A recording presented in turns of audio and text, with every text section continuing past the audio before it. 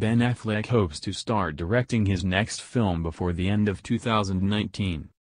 The 46-year-old actor has left his role as Batman in the DC Extended Universe, which means he has stepped away from starring and directing the Batman standalone film, which will now be directed by Matt Reeves, with Affleck remaining as a producer. The 46-year-old Hollywood star had been attached to direct and appear in an adaptation of Agatha Christie's Witness for the prosecution, but he has now revealed that he doesn't know what his next project will be, as he has multiple stuff in development and is waiting to see which one comes together first, but he'll be back in the director's chair.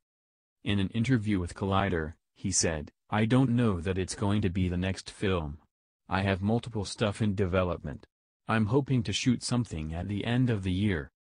I have a couple of different things that are all in various stages of script, and outline, and finished script. We'll see which one comes together and who wants to make them."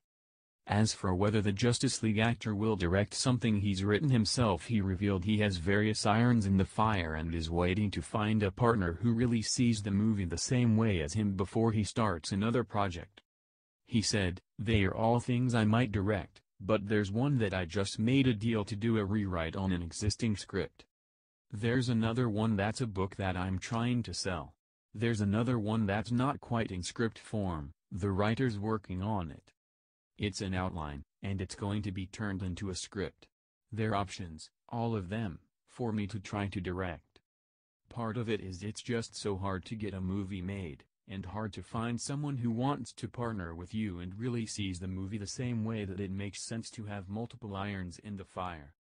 The star is dating SNL producer Lindsay Shookus again after a 2018 split. He is divorced from Jennifer Garner, with whom he has 3 kids.